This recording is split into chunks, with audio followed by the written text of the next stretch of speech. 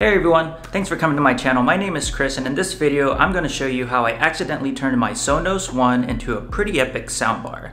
Let's get into it. I know, you read the title, you come here, you might be asking yourself, why am I using a Sonos One as a soundbar? Doesn't Sonos already sell soundbars? And the answer is yes. They have the $399 Beam, they have the $599 Playbar, and they just came out with the $799 soundbar called the Arc. Of course, if you're looking for a soundbar, then I would definitely recommend you check out some of those products if they're within your budget, because they are pretty pricey. But for my purposes, this video is just about how I use my Sonos One as a soundbar. I didn't specifically get it to use it as a soundbar. It was actually a gift from my brother, and it was all by accident that I realized that I could use the Sonos One as a soundbar for my TV in my living room. So before I show you how to get this all set up, I just wanted to share how this came to be.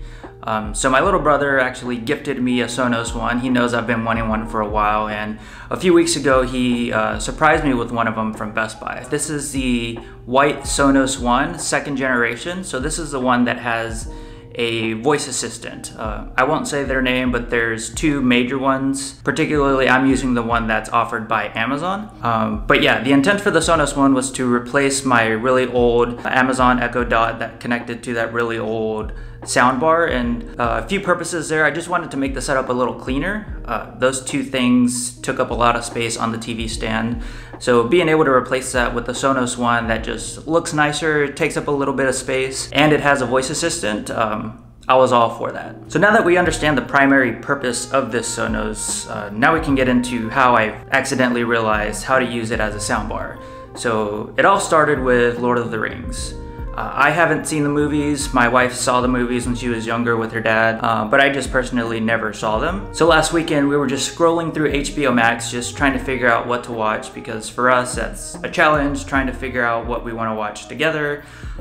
So we were just scrolling through HBO Max and we decided to watch Lord of the Rings. So we were watching this in the bedroom on my Samsung 55-inch TV that I got from Costco. And I mean, the picture was good, the audio was good, but you could tell that something was missing from the experience of watching Lord of the Rings. Like, I didn't watch it in the movie theater, but my wife did, and you could tell that there was just something lacking from the overall experience of watching that movie.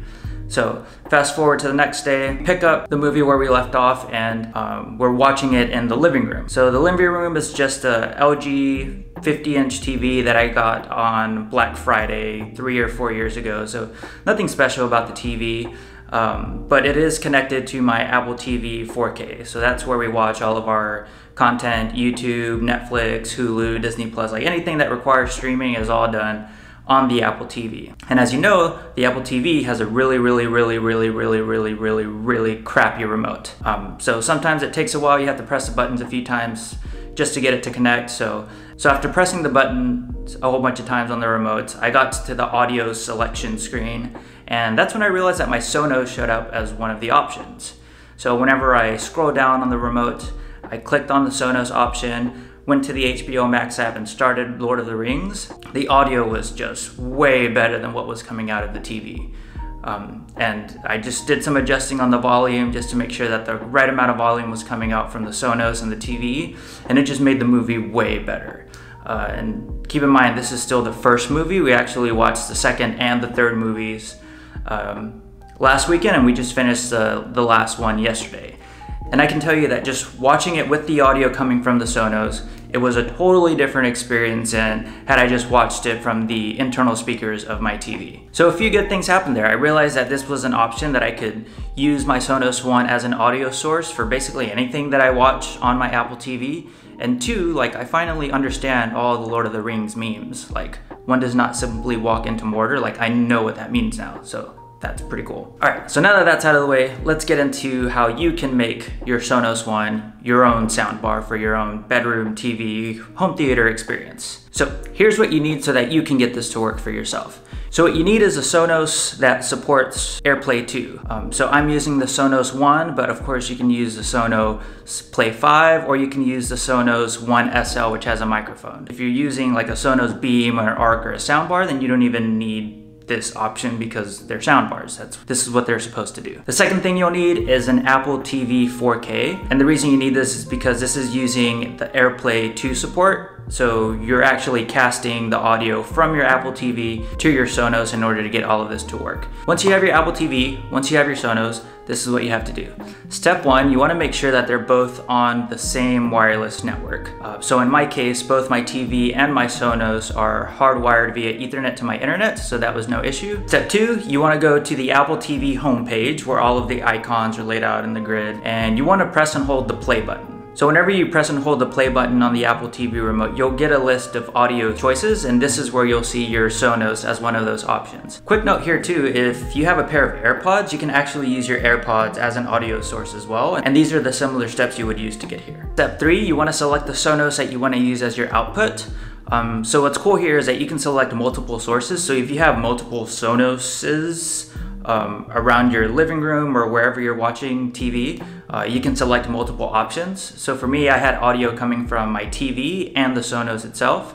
But if I had two Sonos kind of like in a surround sound or stereo, I'm not an audiophile, so I don't know what the correct term is. I only had one, so I just selected my living room Sonos and then I exited out of this menu. And that's it, kinda. Here are a few things that you should keep in mind if you're trying to use this solution, because as you know, the Sonos isn't intended to be a soundbar, so there are a little bit of quirks that you have to get used to or have to consider if this is something that you plan on doing. So I don't use the Sonos every time that I'm watching TV. I mostly just do it if I'm watching longer YouTube videos, or streaming TV or watching a movie or watching sports or anything like that. Thank goodness that the Premier League is back. But I only use it for those cases. If I'm just watching like a short video or just trying to pass some time, like I don't go through the effort of setting up the Sonos, just because I don't think sound will make that big of a difference on what I'm watching. You might also have to reconnect your Sonos to your Apple TV every now and then if your TV turns off or if your Apple TV goes to sleep. So another thing to keep in mind. Volume control was also pretty interesting. I'm not sure if it was limited to just the TV model that I had, but whenever I paired my Sonos with my Apple TV and I tried to adjust the volume on my remote, it would only adjust the volume on the TV. There's like 3 different ways that I found that I had to go through in order to adjust the volume on my Sonos.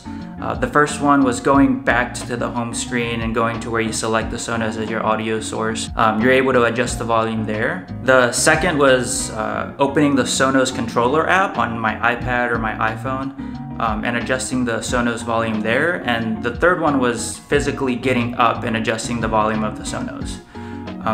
So if you're watching a movie that's like typically an hour, 2 hours, or for me, Lord of the Rings was like 3.5 hours, you don't have to do a lot of adjusting on the volume. But if you're watching YouTube videos and TV and the volume is different depending on what you're watching, then that can be a little bit of a hassle. Lastly, it takes a second or two for the audio to start coming out of the Sonos. I'm guessing this is because this is using AirPlay and it's wireless and it just takes a little bit of time for the audio to get from the Apple TV to the Sonos. So it takes a little bit of time for it to come out. It's not that big of a deal. There wasn't a noticeable lag on the audio and what I was watching, so it was still a great viewing experience, but just something to note that if you play something and the sound doesn't come out of the Sonos right away, just give it a few seconds and then it'll start coming out. All right, and that's how you set up your Sonos as a soundbar, and that's how I accidentally figured how to do this. So I thought it was pretty cool. That's why I thought it was worth sharing with you. So if this is something you already do, like, let me know. Is this something that's written on a box? Did I miss something? If this is something that you want to do, let me know in the comments down below what you think. Also, if you do have a Sonos, like, how many do you have? Because I only have one, but I'm immediately trying to find opportunities for me to get more. Before I got one, I had heard of the Sonos trap. I don't know if that's really what it's called, but once you buy one Sonos, you kind of just start buying more and your house eventually becomes a Sonos house. So let me know in the comments down below if you have one or multiple. How many do you have? What's your setup look like? Any recommendations on what I should get next? Let me know in the comments down below. I'd love to hang out with you guys. If you thought this video was helpful, give it a like so that other people can see it as well. If you like the videos that I'm making or you want to get notified of when I make more, go ahead and hit the subscribe button and the bell button so you get notified of when new videos hit the channel. And lastly, if you want to hang out, leave a comment down below. I'm always interested to see what y'all think and have conversations in the comments. And yeah, I hope you enjoyed the video and I'll see you in the next one. Bye.